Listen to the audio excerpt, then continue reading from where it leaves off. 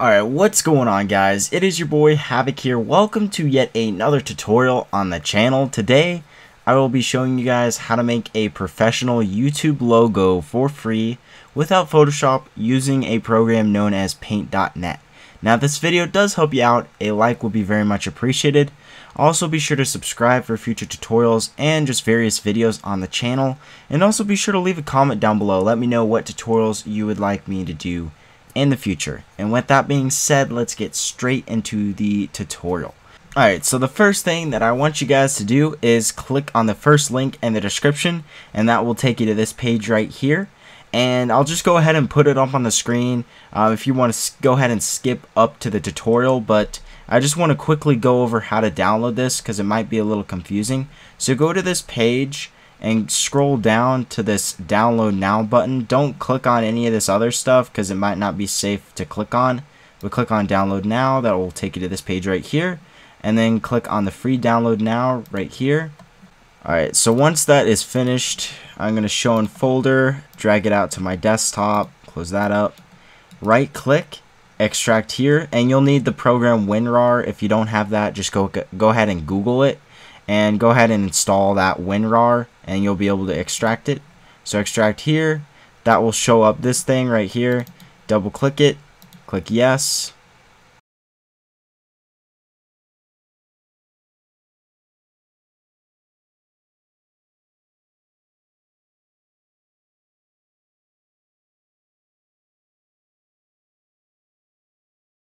Alright, to start out making this logo, I'm going to just quickly give you a little tip to zoom in, zoom out, because it's a little different than other programs. You're going to want to hold on the control button and then click on the plus to zoom in and click on the minus to zoom out. But to start out, you're going to want to click on new layer right here. Click on this font button right here. And we're going to make this font 350 size, and we're going to make the font against. And you can find this font at dafont.com. I will leave the link down below. It'll be the second link in the description, and that just quickly install it. And I'm gonna go ahead and put an F right here. You can do whatever you want. So like if your channel name starts with H or T, just do whatever font you want to do or letter you want to do. Just go ahead and center that up. That looks pretty center right there.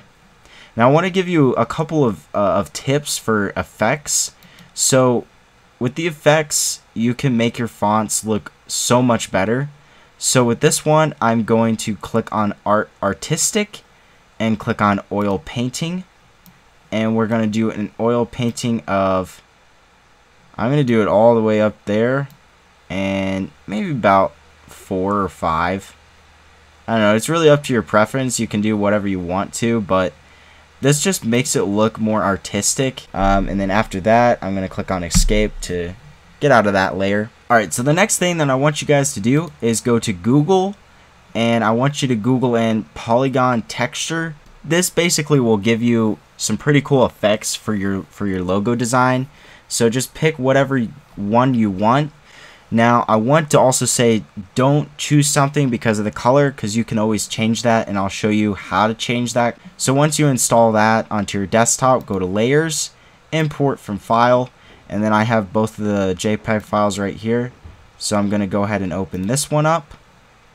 And as a helpful tip, changing the scale up, you want to click on this corner right here and make sure you hold on the Shift button. If you don't hold on the Shift button, it might change the proportions of the original picture. So be sure to click on and hold on to that Shift button. So we're gonna move it, I would say about to there, and then click on the Escape button. Alright, so the next thing that you're gonna want to do after that is move this polygon texture below the text layer so that the text is popping above this texture.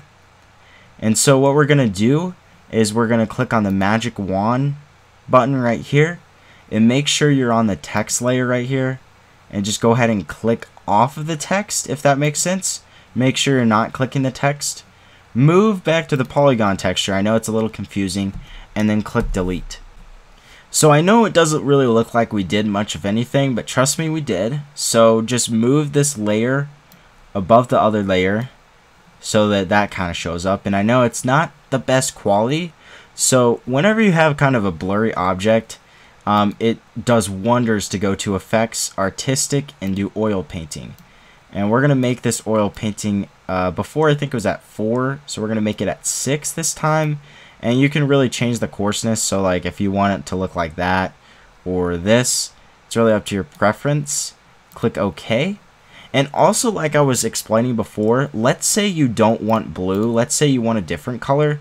So make sure you're on this layer, go to, let's see, Adjustments, and then you can go to Hue/Saturation. And you can change kind of the saturation, so if you want it more blue or kind of black and white, then you can always do that. If you want to change colors, just go to Hue, and you can basically change it, like, let's say you want yellow or orange. You can basically change a lot of the different colors. So I'm going to make this one kind of red, so I'm going to change the saturation, kind of like this. And I think that looks about right there. And you can also add a couple more effects. So if you want more contrast, it makes it look a little different if you have more contrast. Like I said, it's up to your preference, really what you kind of want. But I'm going to cancel that. I think it looks better like this. Alright, so once you have that all figured out, I'm going to go ahead and move this layer just a tiny bit up, just to give the illusion that this text is 3D. Like before it was like this, and me personally, I don't think that looks that good. It does not look anywhere near as good if you move this layer just a tiny bit up, just to give the illusion that this text is 3D. So after you have that, after you figure that out, and you can also put the shadow on that side, or you can move this text down here to make the shadow above. Just make sure it looks good before you set it down. Press escape. So now that we have the text all figured out, I want to go ahead and focus on the background. So like I said before, go back to polygon texture, and like I said, with a couple more effects that I'm going to teach you guys, you can make the background look even better than really any other tutorial that I've seen out there.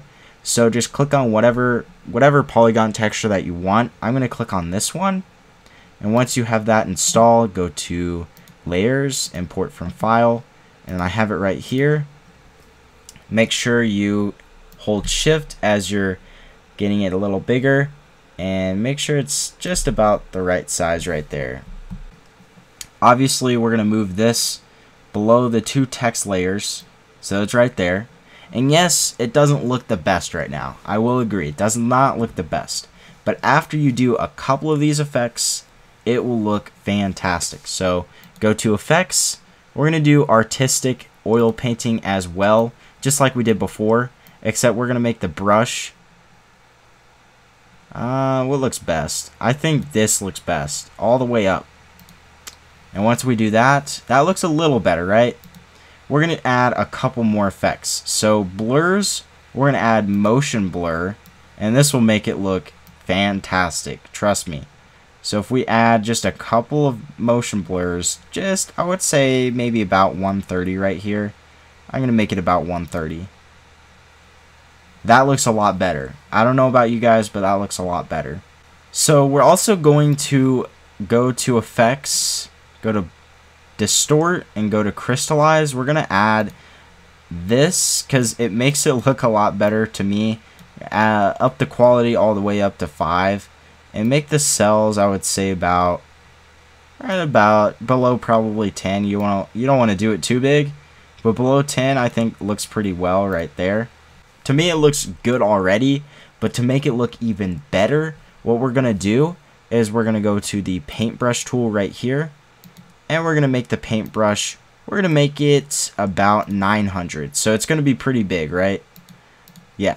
And then we're going to put the hardness down to 0. And we're going to make sure it's on white. So move this arrow right here so it's on white. And wherever your shadow is, you're going to want to put a white light on the opposite side. So we're going to have a white light right there. So now that we have the light source right here, you're going to want to go back to where it's black right here.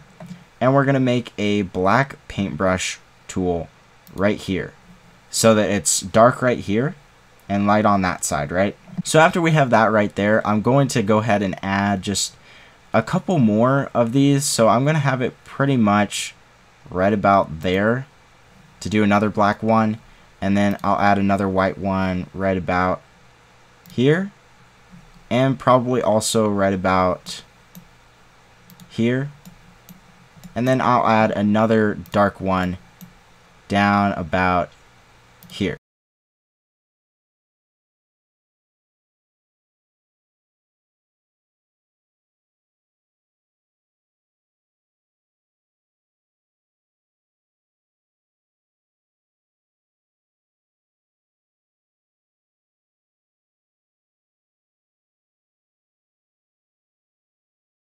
Alright, so once you figured out like this is the set logo that you want, go ahead and click on File, Save As, and save it as a PNG or JPEG, whatever you really prefer. I'm going to save it as a JPEG, and let's just save it as logo.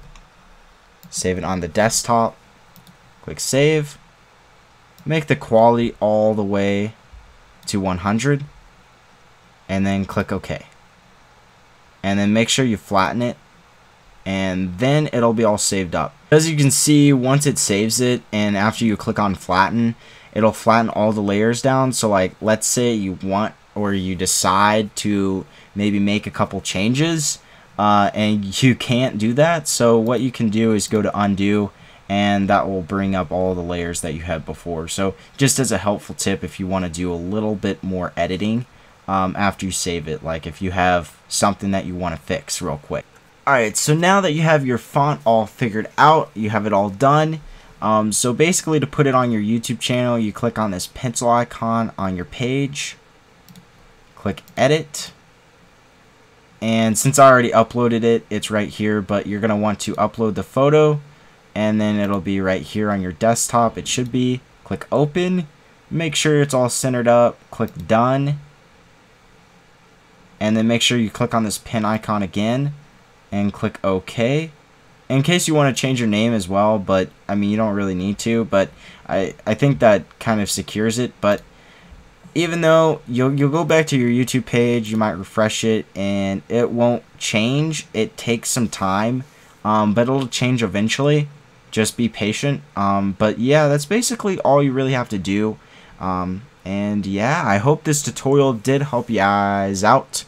And I will see you guys in future uploads and future tutorials. It's been your boy Havoc here, and I'm out. Peace.